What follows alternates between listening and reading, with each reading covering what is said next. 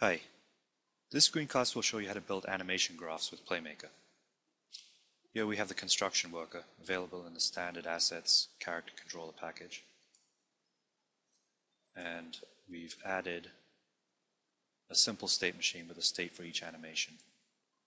So the idle state plays the idle animation, walk state plays the walk animation, run state plays the run animation. If we hit play, we can preview this animation states by alt-clicking on each state.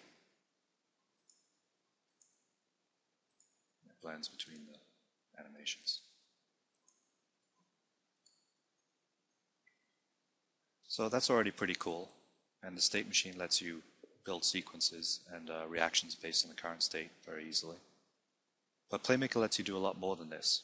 A good animation graph is a black box that lets you send events and set variables and get good looking animation out. So let's make this graph do a little bit more. Let's control the transitions between these states based on the movement speed of the character. So we can make a move speed variable and a run speed variable. The move speed is the current speed of the character. We'll expose it in the inspector. And the run speed is the speed at which the character will start running. So let's make that 3. Also expose that in the inspector. So you can tweak these values easily in the inspector over here. You can also set tooltips so people know what these variables do. Now let's set up some transitions based on the move speed. So in the idle state, we want to say if the move speed is greater than 0, we should transition to walk. We can find these kind of tests in the logic category in the action browser. So we'll use float compare to compare the move speed to 0. And if it's greater than 0, we'll send the toWalk event. And we want to perform this operation every frame. In the walk state, we'll do 2 tests. First, if the move speed is greater than the run speed, we'll send to run. So he starts running.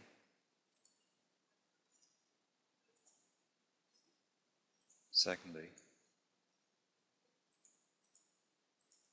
if the move speed is less than or equal to 0, we'll go back to idle.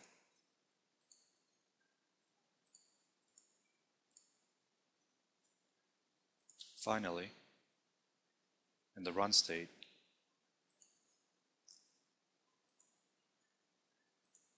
if the move speed is less than the run speed, we'll go to walk. We'll do that every frame as well. So let's test this out. Now, as we change the move speed in the inspector, you can see the states automatically changing between idle, walk, if he walks fast enough, to run.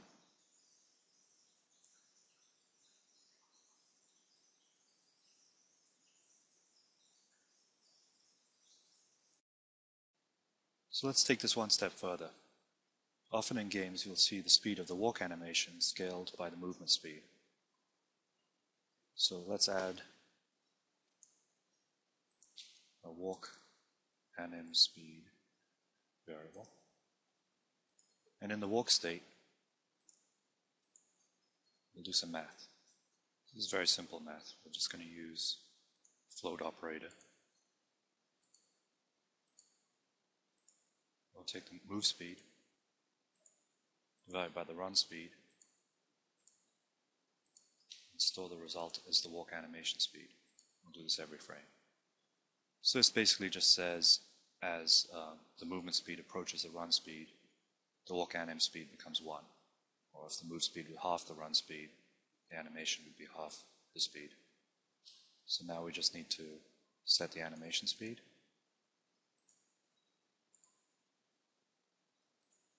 The walk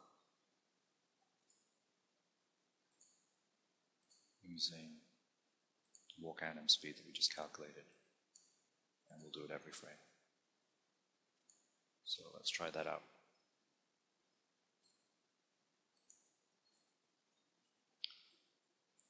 Now,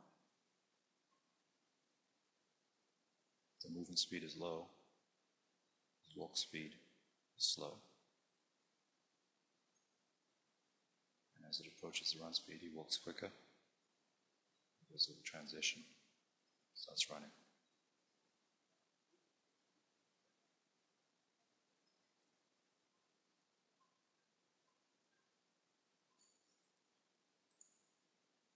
So that wraps up this screencast.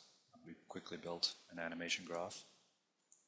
It's pretty smart, and a third-person controller or AI controller can simply set the move speed variable and get the right animations out. And an animator has complete control over the behavior of the animations in this state machine, which is pretty cool. Thanks.